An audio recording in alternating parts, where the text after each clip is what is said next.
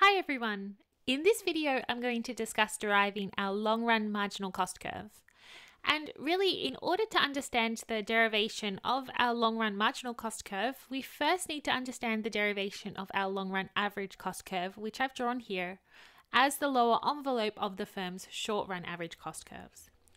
Because we do need this background, the plan in this video is to firstly briefly review the derivation of our long-run average cost curve. I'm then going to go on to find our long-run marginal cost curve, and lastly, in the third part of the video, I'll discuss two features of the long-run marginal cost curve which are good to know.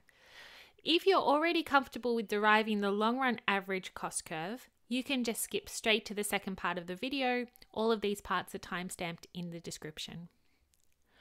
Okay, so just really quickly, in order to derive our long-run average cost curve, we first have to recognize that in the short run, the firm faces a fixed input to production. So usually we say that capital is fixed. And this really means that when we draw a single short-run average cost curve, so something like I have here, well, this curve shows the firm's average costs when capital is fixed at some level. Of course, there are lots of different levels of capital that the firm could hold in the short run, however, and it follows that there are many different possible short-run average cost curves, each of which corresponds to a different level of capital. So for illustration, I've just drawn 5 short-run average cost curves here, and this corresponds to 5 different levels of capital. Now, in the long run, the firm can choose whichever level of capital that they wish. And actually, the determining factor in this decision is the level of capital that minimizes the cost of production for the firm. So to find the long-run average cost associated with producing any amount, so let's just say Q star, what we're going to do is we're going to trace a line up, and the first curve that we hit, well, that corresponds to the cheapest possible way available to the firm of producing Q star. And so that level here will be the long-run average cost for producing Q star, and the level of capital that corresponds to that short-run average cost curve will be the level of capital that the firm will choose in the long run if it wants to make Q star units. If we do the same exercise for all of the possible quantities that the firm could produce, we essentially trace out the lower parts of our short-run average cost curves. Hence the idea of the long-run average cost curve as being the lower envelope of our short-run average cost curves. Lastly, once we recognize that a firm can hold many different levels of capital, and each of those levels of capital would be associated with a unique short-run average cost curve, so something like what I have here and even more short-run average cost curves, then once we take the lower envelope here, we get a much smoother long-run average cost curve, which is hopefully familiar to you from your textbooks. So that was a very short summary of finding our long-run average cost curve. I do have a longer video on deriving our long-run average cost curve that I'll link to below just in case you need that extra detail. In order to find our long-run marginal cost curve, I'm going to do a very similar thing, except I'm going to trace out the long-run marginal cost for each quantity. So let's take a point. Let's look at Q star again. And we know from the derivation of our long-run average cost curve that there is an associated short-run average cost curve that is set at the level of capital that the firm will choose in the long run if it wants to produce Q star. But this time I'm also going to add in the short-run marginal cost curve that's associated with that short-run average cost curve.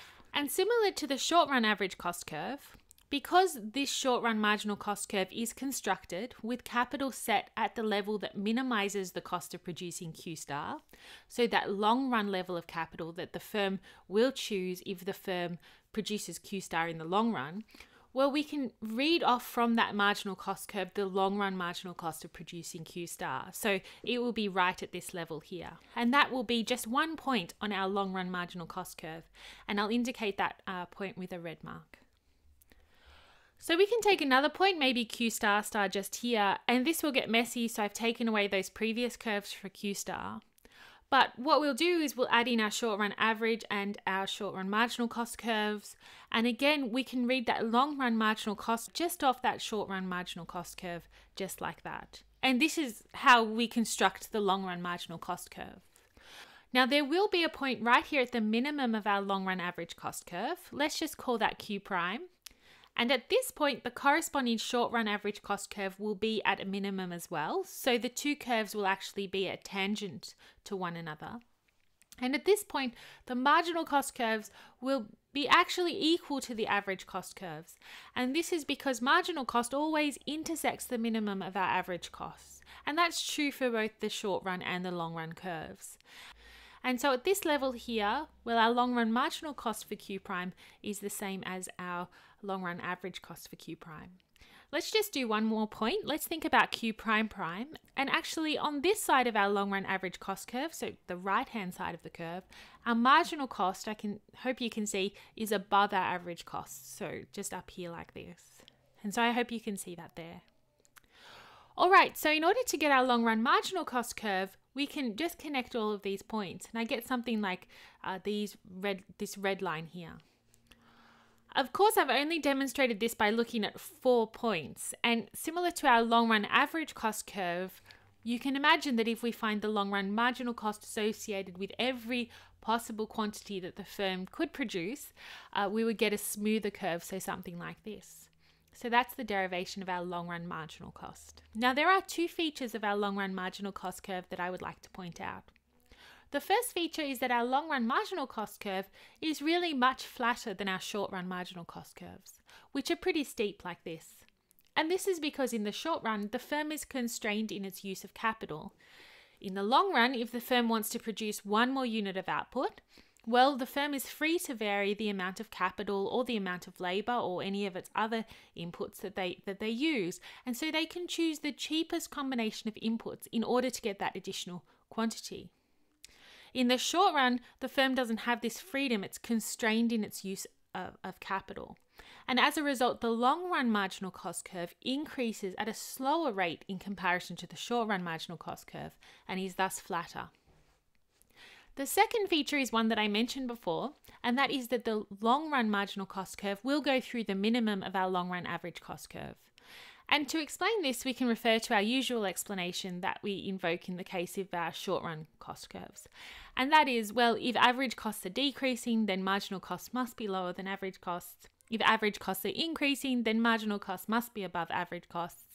I do have another video on that logic, and I'll link to it below. The video is on the short run case, but the logic is the same in both the short and the long run, so it will still be useful for you if you need it. All right, that's it. There is one other video on this stuff that I did want to do, which includes a diagram that links the relationship of our long run curves to the firm's total cost curve. So when I get around to it, I'll link to it below. It's an alternative way of seeing all of these relationships, and so it's pretty neat. All right, I hope that did help. If it did, please like and subscribe. Thanks to my subscribers so far, and I hope you guys are having a lovely day or night.